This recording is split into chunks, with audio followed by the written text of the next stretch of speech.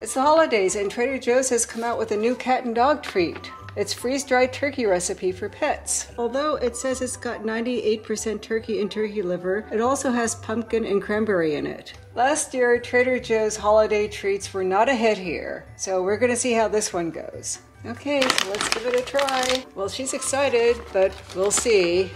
This is what the treat looks like. She wants to check it out already. Want another one?